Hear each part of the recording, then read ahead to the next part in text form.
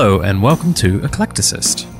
Eclecticist is an investigation of everything from a British and an American perspective by two brothers who consider themselves to be relatively normal humans, and we do this one topic at a time.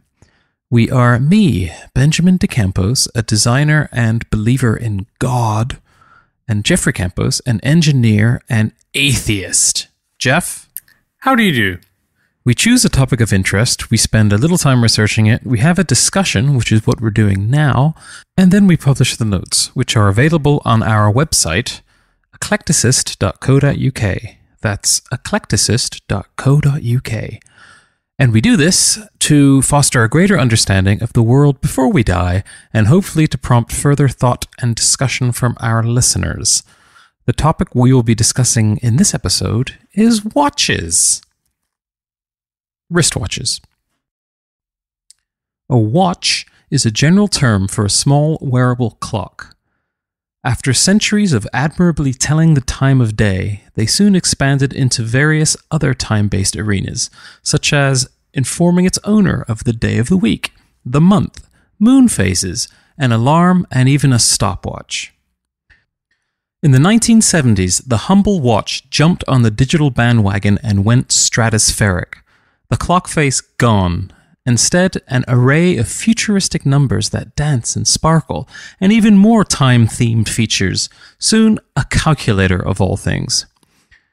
Through the 80s, 90s, and 2000s, watches got better and better, and just when we thought we had a fully developed understanding of the watch, bam, the smartwatch happened. This is all well and good, but let's not forget, a watch is wearable. That is to say, it can be clothing or jewelry. Not only can it tell you the time, it can tell you that the person wearing it has good taste or should be killed. We're not going to be talking about flying aids, so compasses, although they can be built into watches, is not going to be the central topic of discussion. I think we simply have to start with history here. So, of course, we're talking about watches, but we're talking about the contemporary meaning of watches. A watch, which is a wristwatch, basically. This is a small clock that you wear on your wrist, and usually on the upper side of your wrist. Although ergonomically, I think it would be better the other way around, but we'll have that conversation. So historically, I just had obviously we spent a very small amount of time researching our topics. And really, this is just to learn a little something for ourselves on the topics that we choose to discuss. And just looking quickly at the history of time and timekeeping or horology, it's vast. It's such an unbelievably huge topic that we couldn't possibly hope to even scratch the surface. But looking at the history, it would seem that the first ever wearable clock was invented, or rather it was gifted in 1571 by Robert Dudley, the Earl of Leicester. And evidently he, or his people, presented Queen Elizabeth I with an arm watch, which is an amazing timekeeping device, which is made even more amazing because you can actually wear it. There's a little bit of text here. In the closing thereof a clock, and in the forepart of the same a fair lozenge diamond, without a foil, hanging thereat a round jewel, fully garnished with diamonds, and a pearl pendant. So it was a real slice of cheese that was being presented to the Queen, which was, that's the way it was. Everybody always handed something that was particularly interesting and coated in jewels to the ruling monarch, lest they lose their heads. So 1571, you could say, was the first ever wristwatch worn by a real person. So 1571, that's a very long time ago. 1656, this Dutch physicist, I believe, maybe a chemist, Christian Huygens, he made the first pendulum clock. So that was a big invention. A pendulum is an amazing thing that swings back and forth very constantly and very predictably. A bit like you. Yeah, and I think it swings the same regardless of the weight. So if you have a the length of the pendulum, it's irrelevant what the actual weight is. The weight can change, but the pendulum remains the same. It's bizarre, but this is a real discovery. And of course, it allows you to build a timekeeping device. Anything that's regular or oscillates, you can keep time with it. Escapement. Yes, the escapement, indeed, which is how the regulation of whatever the power source is into, periods, predictable periods of time. 1830-ish, Blondeau makes the first mechanical digital watch. So this is a mechanical watch, but it has numbers, that are actually moving rather than arms sweeping around the face. They're actual digits. And that was 1830. 1880, this is the first quartz clock.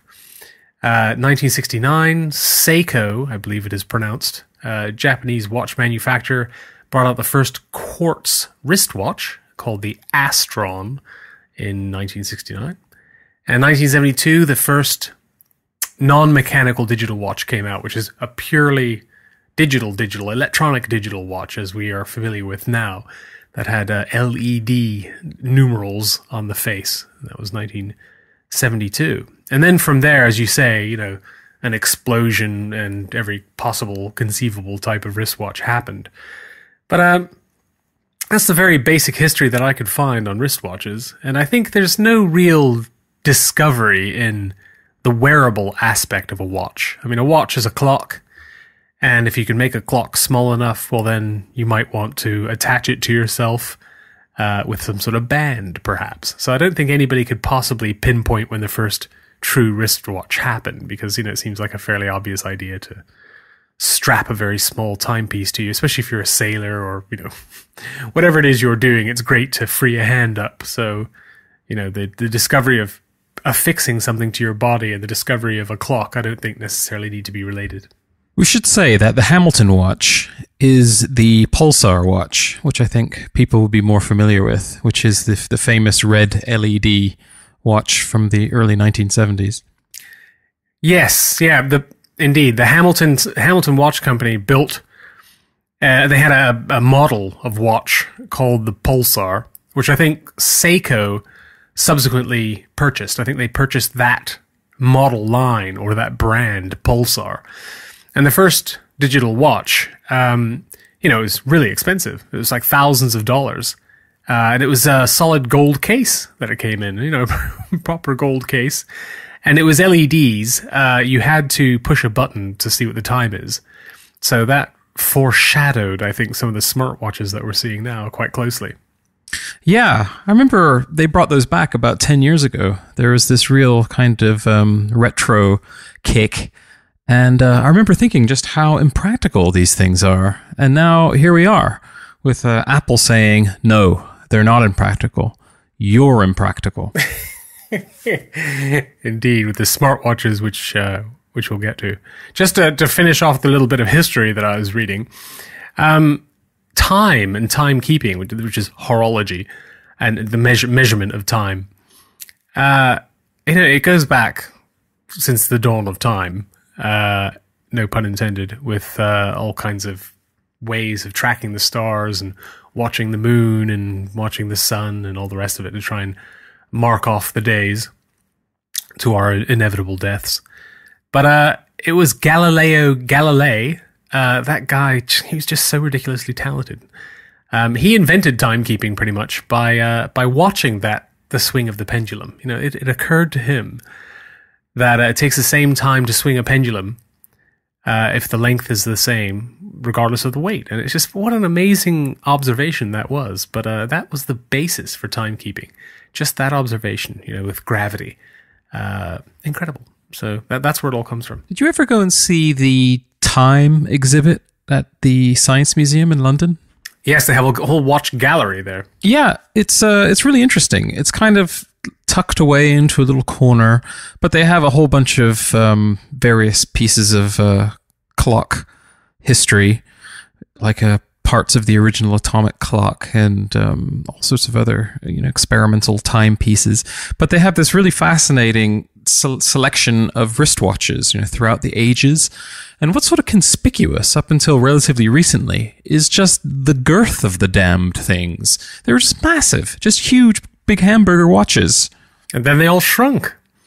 Yeah, throughout the 80s and the 90s, and even up until the early noughties, perhaps, watches went really quite small indeed. And all of my watches are very small. Only my very most recent watch that I have at the moment, which I bought in the last couple of years, is right back up there in the big chunky town of 42 plus size. But yeah, they went through a time when they were really laughably small to my eyes now. They're very much like mobile phones. Mobile phones went smaller and smaller. Well, it started off huge and gradually went smaller and smaller and smaller and smaller and then went huge again. Because of various types of technology and changes in usage and whatnot. But it's interesting to see because, of course, this always has a bearing on aesthetics. And, people, and if anything's aesthetic, it's certainly wristwatches, which are absolutely jewelry, because you're wearing them. If you're wearing something, you want to make it look nice, unless you don't. But, that's another aesthetic consideration. I've seen a lot of brutalist watches out there on hairy wristed people. But they're jewelry for sure. And the sizes have been fluctuating, but I think, there are limits. And I think at the moment it's about visibility. So, Jeff, why don't you tell us your story? For many years, you were very kind of anti-watch and would rant at anyone who had a watch that they are an idiot and they're wasting their lives. But in the last year or so, you have now joined us. You now have a wristwatch. Sure. Yeah, accepting everything that you've just said, I used to really be into watches, and I've had many, many watches. Ever since I was a kid, I've been fascinated with the technology, and I've certainly been fascinated with technological watches. So although I never actually had a calculator watch, I had every other type of digital watch, including voice-activated watches. I had a voice-activated Citizen watch in the 90s, which was amazing. Jeff, nope, you did have a calculator watch, and I remember it very distinctly.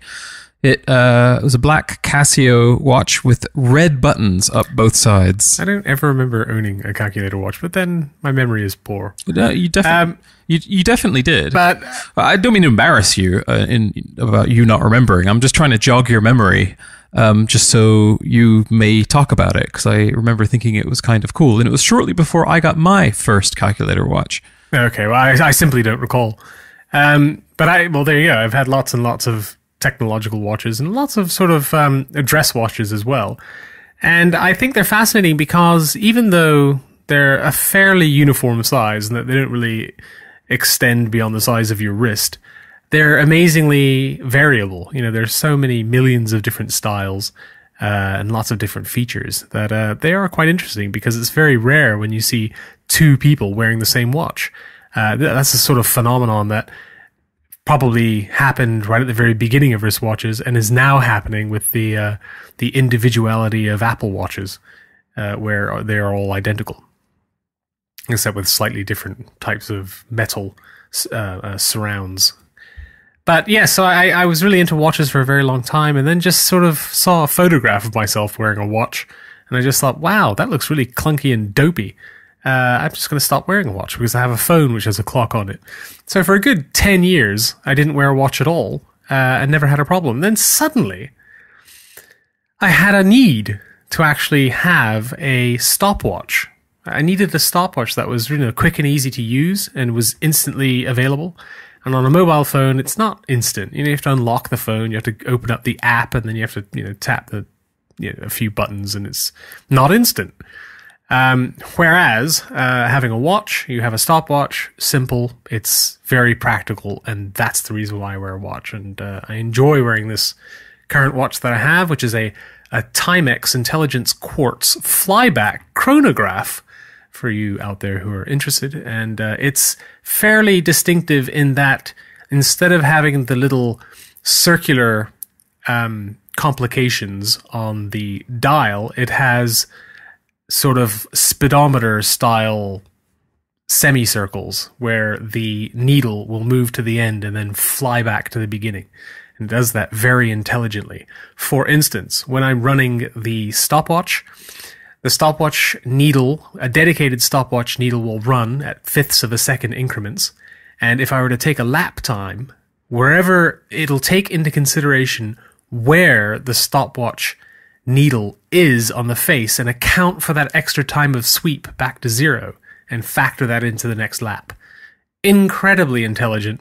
That's amazing, and I can imagine only a digital-hearted watch could handle that sort of complexity.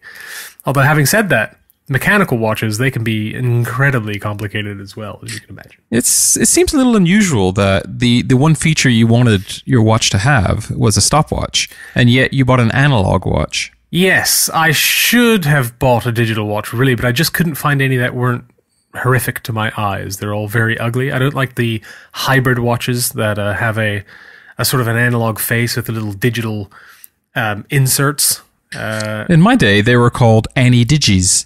Well, Ani-Digis, yeah, there you go. So it has an analog, it has arms to tell the time with, and then it will have when I say arms, I mean hands, of course, and then it'll have little windows with digital liquid crystal screens. And I just find them all very ugly. They all seem to be too busy. It was very difficult to actually see what was going on, whereas the watch that I have at the moment is very clear. I can see exactly where the needles are, and they're not... It's just there isn't 50 million little bits of superfluous text covering the dial, which I like. So anyway, so I'm back on the watch train, but I'm very happy with the one that I have at the moment. However, I have been looking at a new. I should say that I only ever buy very cheap watches. I'm not a person who spends any money at all on watches. The cheaper the watch, and if it fits my purpose, that's great.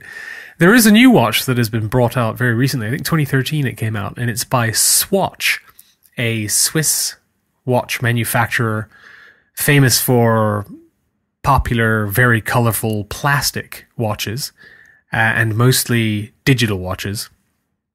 That is to say, they have an analog presentation, but they are quartz watches with a digital mechanism. They've brought a new watch, which is a mechanical watch. It's called the System 51. And this is a true mechanical watch, an automatic mechanical watch, but it is the first mechanical watch ever to be completely built by machines. And it's £110. So this is totally revolutionary. This is the most revolutionary thing to happen in the world of watches for quite some years, evidently. This new System 51 watch from Swatch. Which is amazing. Most mechanical watches are handmade. What's the point? What's the point of it? Well, it just has, it has little clear plastic windows on the back where you can see the wheels, and you can see the escapement, and it's a mechanical watch. It's not a digital watch. So you actually have to wind it up. Yeah, I think some of them are automatic in that they are self-winding. So they have weights in them that, any little movement winds them. So they're perpetual in that sense. But that's quite interesting. The only downside is they don't seem to have any complications. They don't have stopwatches or anything. But that's my story. And I certainly, whenever I always take a poll whenever I'm on public transport or I'm walking around in a crowd of people to see how many people are actually wearing watches. And I think most people wear watches. I don't think that's controversial at all. Most people. I have worn a watch every day of my life for the last every day of my life. And is it just to tell the time? Yes, it is mostly to tell the time. I mean, I can't deny that maybe there is a small part of it that is a kind of extension of me because, as I say, it is something that I wear every day. I mean, maybe I didn't actually wear a watch every day because there was a short period of time where I tried to not wear a watch. We see watches, all the time, or we see clocks all the time, the corner of our computer screens and on our phones and things like that. So I tried to not have a watch, but I just kept looking at my blank wrist. I couldn't seem to get out of that habit. I'm such a slave to time. So yeah, I went back, but the watches I typically wear are of a kind of early 80s style. I quite like the simple Casio watches from like the early 80s, and now they make them fairly authentically. and very sympathetically, but with maybe longer battery lives. I'm not sure. And so the one I have right now just does what I need it to do. It tells the time, has a stopwatch, and it's super simple. But is that all it is, or is there lots of static text all over the screen? Tiny, tiny little words floating all over the place. It's pretty clear. I mean, it tells me the date, it tells me 24-hour time, so I can turn that thing off. So. Yeah, but there's lots of text all around the bezel. It says Casio, and then it has all these little words and things that say time, like you don't know that, and that bothers me. All of that unnecessary text floating around. This is on every watch that I looked at when I was considering buying a watch. They're just crammed full of meaningless text. It's just meaningless. Well, sometimes I forget that my watch is waterproof up to 50 meters. You know, sometimes... Presumably when you're at 49 meters, you're going, hang on a minute, was it 50 meters or is it 100 meters? Should I start turning back now, or can I descend further?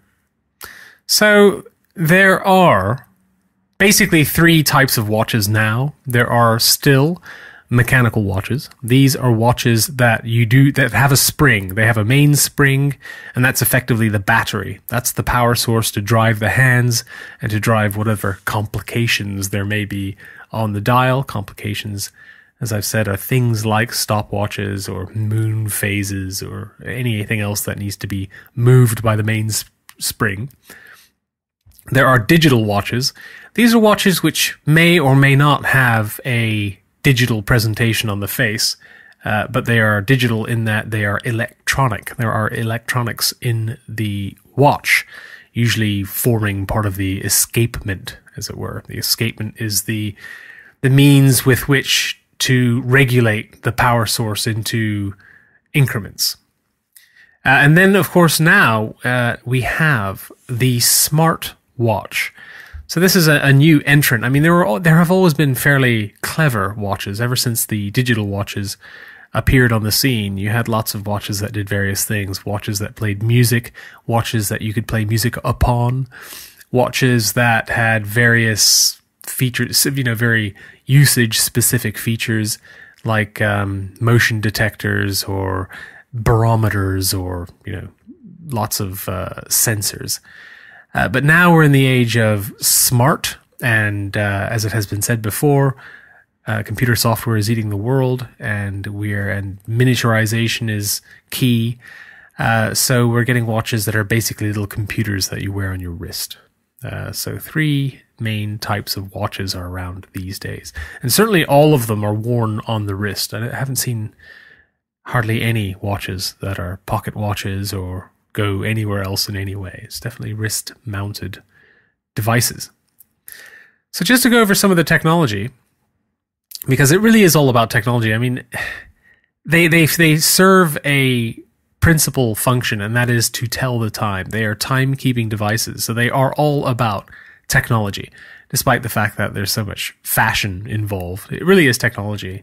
And that's been just gradually refining and becoming more sophisticated and more featureful as time has gone on. And the sorts of things that we have now, the main technological areas that are constantly under innovative pressure, are the power source. So power is always a problem. Nobody wants to wind up a watch every day. And certainly when wristwatches first appeared, you'd lose 10, 20 minutes in a day. And you'd certainly have to wind them up and adjust the time. Having to adjust the time regularly is no longer required for most watches. And the efficiency of the mainsprings in modern mechanical watches is amazing. So much so that a typical mainspring is so sprung that if it were to fall out of its barrel that keeps the tension, it would literally explode. This is a metal coiled spring that is literally dangerous. It's under so much tension. And the batteries in digital watches last years, I think. Literally years. The battery in my watch, I think, is good for 5 years. So 5 years continuous usage. And it has a backlit dial. So I can press a button and the whole dial lights up. So I don't know if I use that 2 or 3 times a day, I don't know what effect that would have on the battery in terms of years. But I've had it for a long time now, and I haven't even thought to think about what the battery life is like.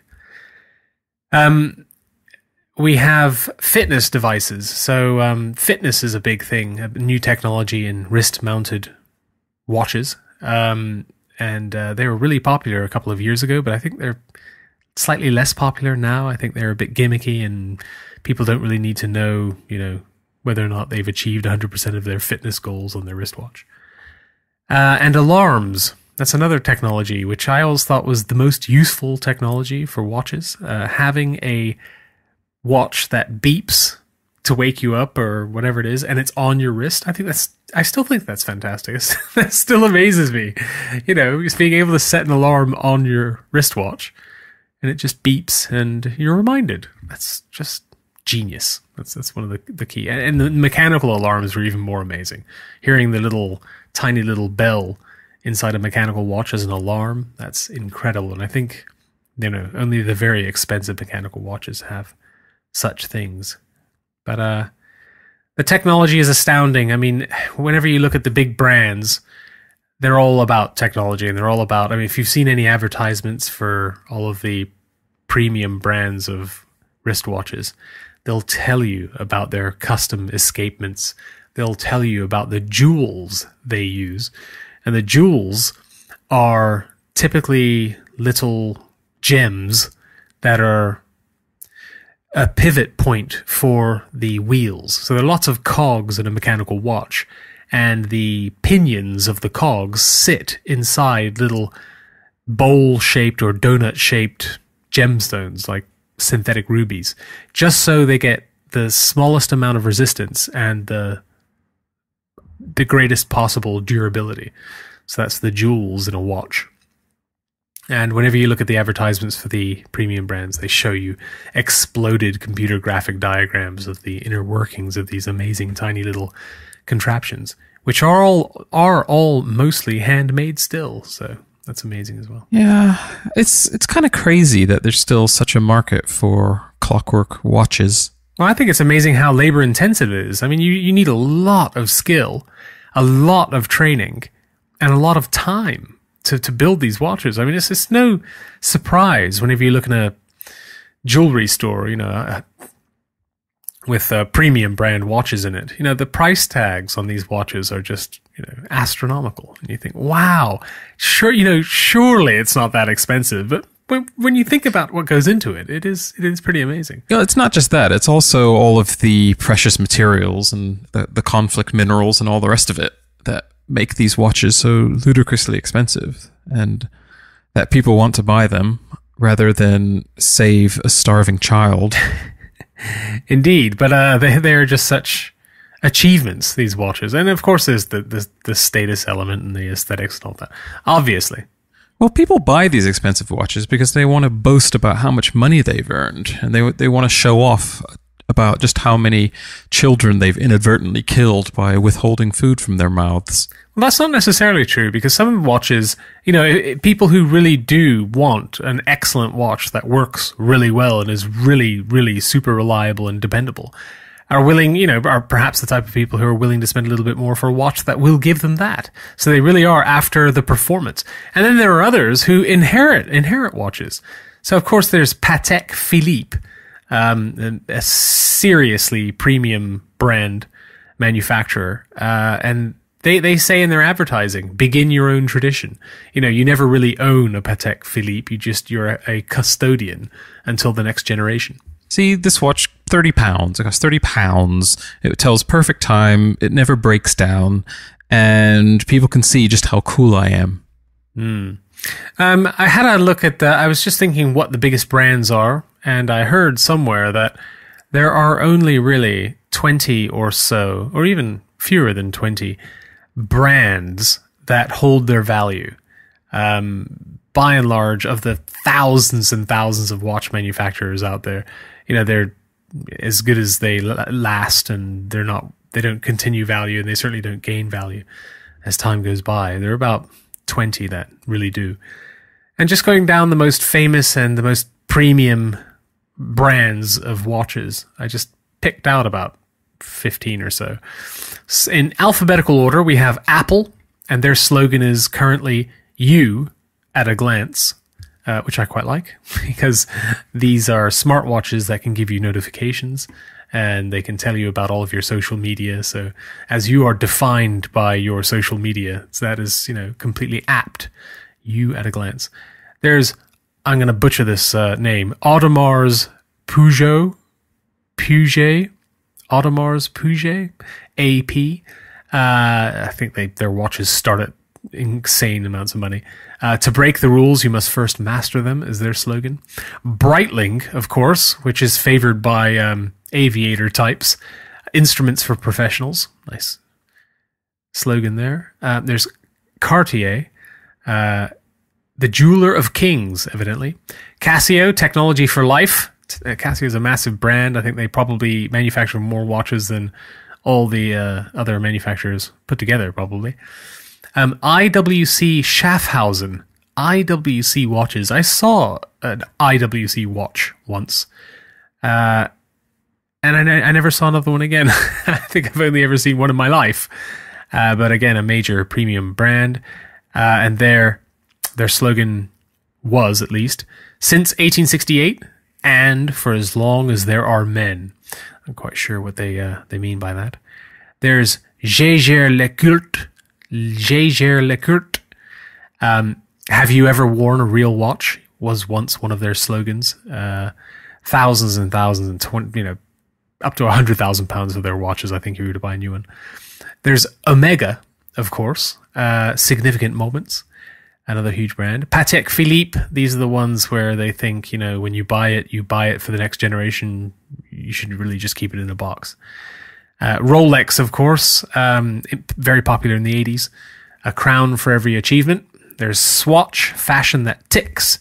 So this is a very mainstream, relatively low-cost, disposable-looking plastic watch line. There is Tag, Don't Crack Under Pressure. Very popular watch brand that I think was made most famous by an American movie star. He was famous for a car chase in one of his films. His name escapes me. I think he made it famous. Steve McQueen. Steve McQueen, that's the one. And then Timex, Life is Ticking. I've always been a fan of Timex. I think they have just a little bit of a better understanding about form versus function. I think they get the balance right a lot of the time. But of course, fashion comes into it. And fashion is very funny because costs and prices have no relative value when it comes to fashion. I mean, fashion, the price doesn't matter. It's fashion. So I think it's probably a good idea to connect your brand with fashion if you can, and whatever your brand is. If you can get any kind of fashion angle on it, then you can charge incredible sums of money because people are willing to spend incredible amounts of money for fashion. And I think what Apple is doing with their watches, they're trying to do that. And I think that's a very good idea. So they've recently allied themselves with Hermes, top fashion brand. And I think they have a couple of Hermes bands, which I think they sell for a few £100 probably. But connect yourself with fashion. And certainly all of these premium brands have done exactly that. Any glossy magazine, open up the glossy magazine and there will be a film star or a sports personality wearing whatever the watch is. Well, they can afford the watches, but the watch companies just give them to them for free. And they never wear watches normally, and they're just given these watches. Please be seen with my watch. Thank you very much. And it's still very popular. I mean, advertising watches is a big business. I was watching the latest James Bond movie a couple of weeks ago, and he's very, very conspicuously wearing a few different watches. Not just one, there's definitely a couple of different watches, and no doubt they are going to be, Patek Philippe or whatever it is, many thousands of pounds. Or Omega indeed. I think that's a very popular Bond watch, if I'm not mistaken. Omega, I think it's definitely done the rounds. But advertising, it's amazing. I would love to know. I couldn't find the figures on the advertising for watches, but it must be vast. I think the vast amount of invested money for any watch manufacturer must be advertising, because I see watch advertisements everywhere, just absolutely everywhere. Mostly in glossy magazines, but elsewhere they seem to follow me around. And I don't just mean by cookies on websites. But the actual terminology of watches. So I looked into this a little bit because I think it's quite interesting. It's such a big universe. Watch collecting and watch aficionados. I mean, it's big. It's hundreds of years big. So there's jargon and there's so much to learn. But I just wanted to know what the very basics of watches was. I mean, what is the anatomy of a watch? We're used to looking at watches and we know that they have hands and we know that they have second hands.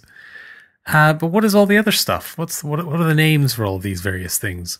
And so in our notes, there's a little diagram. But you have a band. The band connects to a shoulder. There's the hands on the face. It's a case. The numbers or dots for the hours are called markers.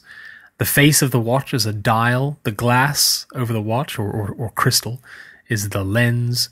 You have the crown, which is always very popular. It's typically used to adjust the hands to the correct time.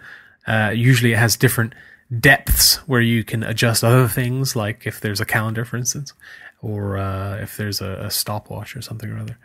And then you have buttons on a lot of watches. It's very popular to have a crown with 2 buttons either side for a stopwatch. So, most watches you'll see with a stopwatch will have the buttons, both on the right-hand side of the watch, because all watches are racist and hate left-handed people. So they're all on one side only. I'm glad you think lefties are a different race. I don't think that. I know that. Do you remember that there was a certain style of watch that became very popular based on this Rolex watch? In fact, the Rolex watch I'm thinking of is like a diver's watch. The Seamaster. Is it called the Seamaster? Yeah. It's a very kind of iconic look where you kind of have around the circumference of the watch face, you have numbers. I'm sorry, maybe not Seamaster. I beg your pardon. I think it's the Submariner. Yeah, I think the Seamaster is the Omega. Okay, the Submariner. But it has this bezel, which you can then rotate. Yes. And I'm just going to guess that it's maybe about 100% of the people who bought those watches never used it or never even knew what it was. Well, I think there are 2 features there. There's ones that just allow you to time things by moving just a number dial around.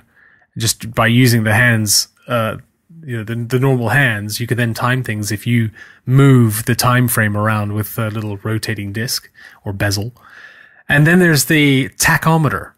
The tachometer is something which most people don't understand and is on a lot of sporty style watches. And cars. Yeah, and so it's literally just a bunch of numbers that don't seem to make any sense that run around the outside of the watch, or even on the upper side of the outside of the watch, actually on the outside of the case and not on the inside dial. And usually it starts at, it's a number that goes from the top, and it starts from something like 650 and then it goes all the way down around to 60. What is the tachometer? So I can tell you what the tachometer is. And it's actually really useful. It's just a means by which you can work out how long or how many times anything can take in an hour.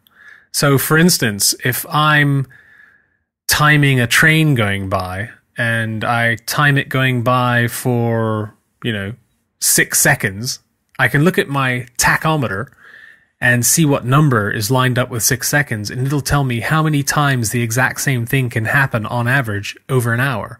So if it were 6 seconds, it'd be something like 650 times in an hour, whatever it was. So if I time something and it takes 15 seconds, I can look at my tachometer and say, wow, if it maintained the same current speed, it would have done it 240 times in an hour.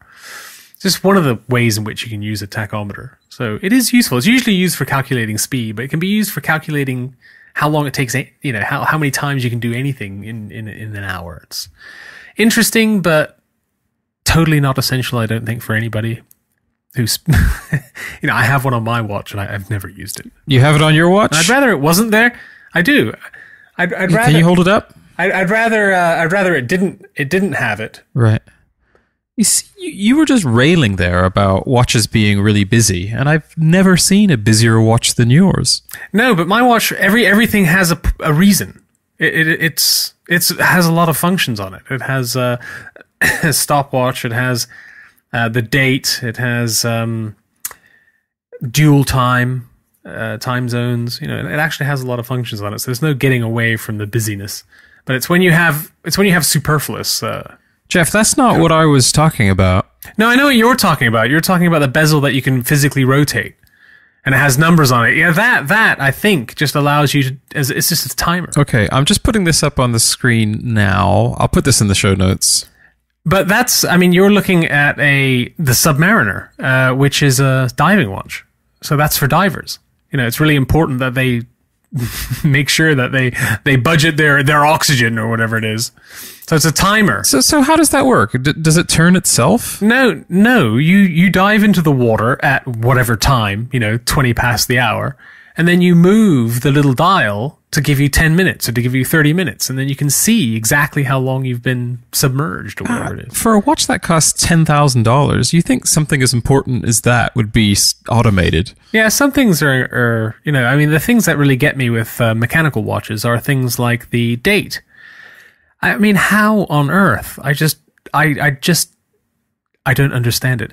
Now, I'm looking at this picture that you sent me, which unfortunately, listeners, you will have to check the notes to have a look at, but it's the Submariner. This is a Rolex, and it says on the front, Oyster Perpetual Date. So this perpetual word, sometimes you'll see perpetual, sometimes you'll see annual. And what that means is it has a calendar built into the watch. So an annual calendar is a calendar that knows how many days there are in every month of the year.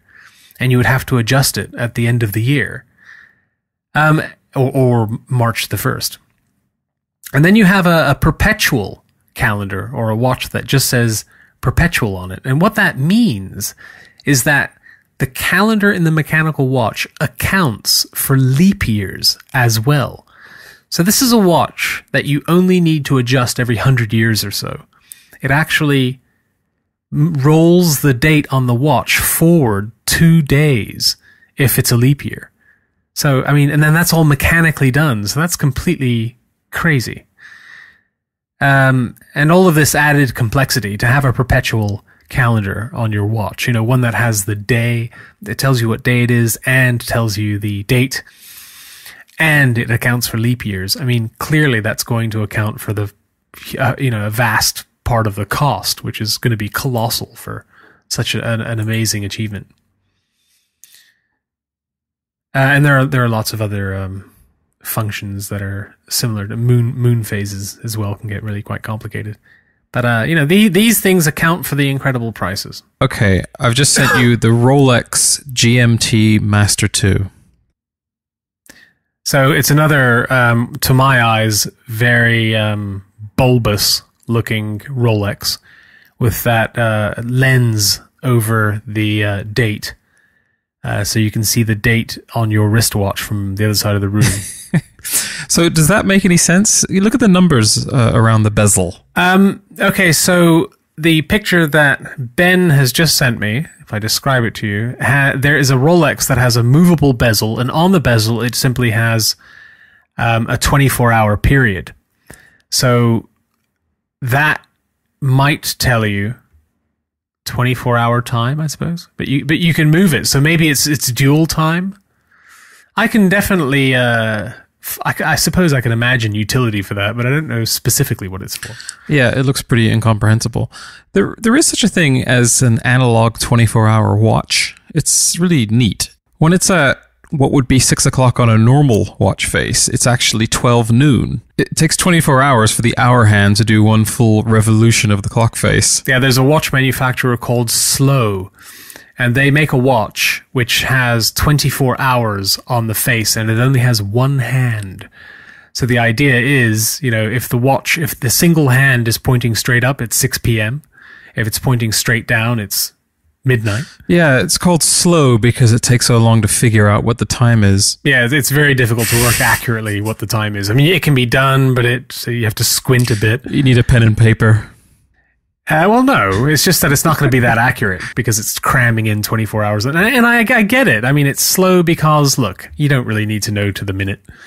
And there's no second hand, and it's kind of interesting. I mean, it appealed to me there for a few minutes, but there is no stopwatch, so I'm not interested. But there are lots of different ways. I mean, there are a million watches that have a novel way of presenting the time. I've seen binary watches. I've seen watches that use sort of hands that roll instead of sweep. And, I mean, every possible kind of novelty is available on wristwatches. It's completely crazy. And that's ranging from insane functionality to ridiculous materials like completely encrusted in diamonds, to just presentations of the time that you simply have to decipher. Like it's a puzzle. So you have to spend 5 minutes gazing into your watch to try and work out what time it is because it's so complicated. So, I mean, that's on the extremes of watch wearing as far as I'm concerned. Usually I think people want reliability. They want some, visual, they want it to be visually pleasing. I mean, it is jewelry, and you want your watch to be nice. I mean, it's very tactile, it's very physical. You really are wearing it all the time. So to have a nice clasp, to have a nice band, if it looks good, it looks good. It just comes, for me, it's part of my ritual of, getting up in the morning. I put my clothes on, I put my watch on, it's dress. It's part of getting dressed for me now, which is amazing because a few years ago I would have, thought you're mad. I have a phone. But the change is, again, the convenience of having a stopwatch on my wrist and the convenience of being able to tell the time, because sometimes I'm cycling and I cannot get my phone out of my pocket to see what the time is. Whereas my watch is always on. I was having a conversation with a colleague just last week who has an Apple Watch, and he finds it amazingly frustrating cycling with the Apple Watch because it doesn't tell him the time. It's off. He has to let go of the handlebars in order for the time to appear. Even though he can see the watch clearly when he has it on the handlebars, it's off. And he finds that incredibly frustrating. He should get a normal watch for cycling. Yeah, so the Apple Watch is not even good at telling the time. So, I wonder what the appeal is, if there is any. But moving into smartwatches, I certainly see more and more and more of them. And they do appeal. I like the idea of seeing a text message on your wrist, as it comes in. So you don't have to fish into your pocket for your mobile phone. You can see what it is and whether or not it's important, whether or not you can ignore it. So I think there's definitely utility there. And all the sensors and, the heart rate monitors and all that sort of thing, as if we're not paranoid enough about our health. I think it's great to have a little wrist mounted nag, that just, chirps, enthusiastically about how poorly you're doing health wise. I think that's great. So we've covered perpetual, that mystery, tachometers. Oh, quartz. Quartz is something we haven't discussed. So we always hear about quartz watches and how, it was always a big thing. I mean, when I was a kid, that was the biggest bit of superfluous text on the front of a digital watch. Quartz. And what that means is that just like Galileo, when he observed the regularity of a pendulum and how, it's all about the length of the pendulum when it comes to the period, it's all about regular intervals, and it's all about the period. So what quartz is it's a little bit of crystal. It's super common. I mean, it's a grain of sand, basically. So, it's one of the most common compounds on the planet. But it's a piezoelectric compound. Piezo. And what that means, it could be piezo, I've heard both. And what that actually means is if you squeeze a little quartz crystals, you can shape them. You can cut them into different shapes, and the type of shape that you cut them into can determine the number of vibrations and, per second. But the point is that a little vibrating quartz crystal that's fed a tiny little drop of electricity creates an amazingly accurate timekeeping mechanism, which gets around problems like magnetic interference and gravity. So it's just vastly superior in terms of just plain old timekeeping than any other technology. And that's what quartz watches are. So if you really do want to keep excellent time, then you really want to go for quartz. So all of these mechanical watches, no matter how well they're engineered, your Casio quartz watch, you could argue, is more accurate. So that was a bit of a slap in the face for the mechanical watch industry. But of course, it's never going to go away because of the aesthetics and because of the build quality. And people want to know that people have slaved over something that they wear on their wrist. Because it's interesting, It's amazing to think that they're little cogs and wheels. Not quite slaved. I mean, people in Switzerland are probably working in pretty good conditions. Yeah, well, when I say slave, I mean, it's really hard. Yeah, it's really hard to make these watches. I mean, so it's a lot of effort. You really do have to risk your life packing in those mainsprings when building a top watch. So we've discussed what joules are. We know what horology is. The escapement, this is just a mechanism that helps regulate the consistent periods in a mechanical watch. The crystal is, when we say crystal, we're either referring to the quartz crystal, the little microscopic crystal of quartz in a quartz watch, or we're talking about the sort of glass that you protect the dial with on the top of the watch. So usually this is glass.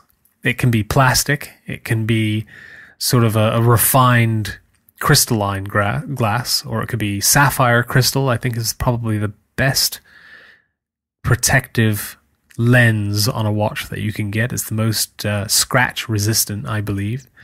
Although I've had a sapphire crystal watch once. It must not have been a very good type of sapphire crystal, because only a couple of weeks after having worn it, I managed to scratch it somehow. I can't remember how, but I did. We've not spoken about chronometers. So another thing that you always see, and I'm still looking at this photograph of the Rolex Oyster Perpetual that you sent me, and on it says superlative chronometer, and then it says officially certified.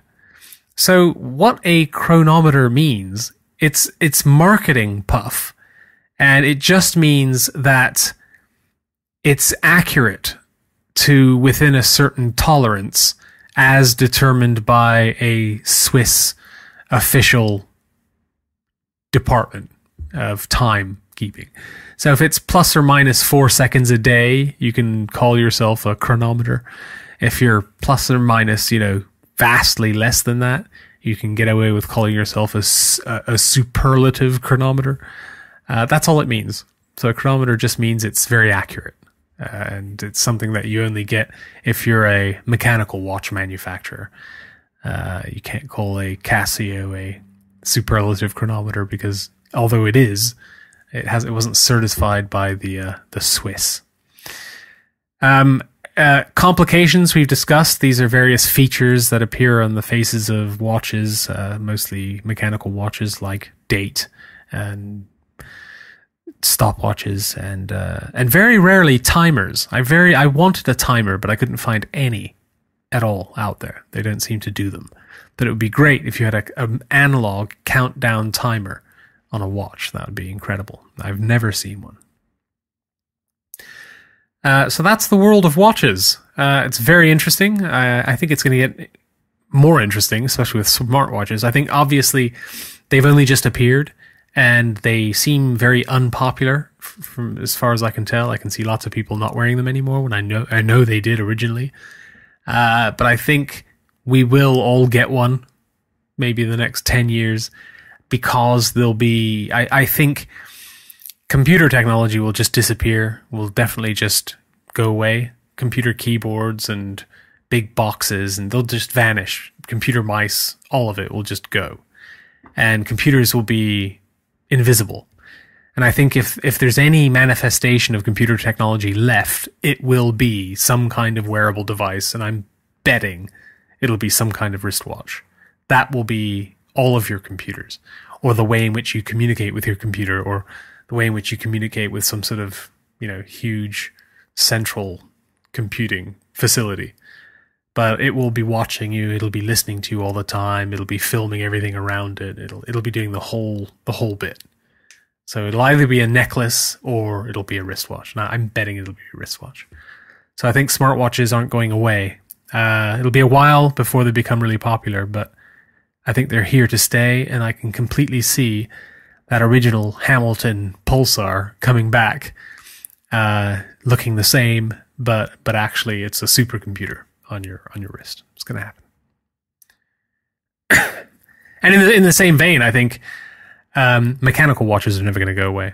They'll always be around because they're handmade. They're handmade by humans. And I was quite surprised when I read that Swatch was the first manufacturer who actually made a mechanical watch that was completely built by robots.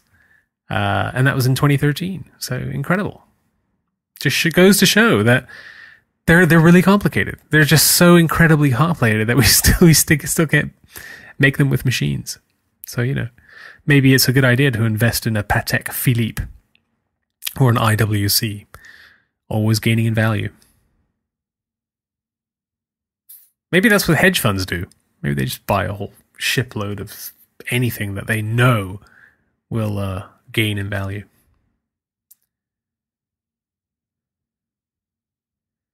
I put a list of watches in the show notes here. Some interesting ones. Obama's watch. He wears a Jorg Gray model 6500. And he loves it. And it's a very attractive watch. I have to say, I was surprised.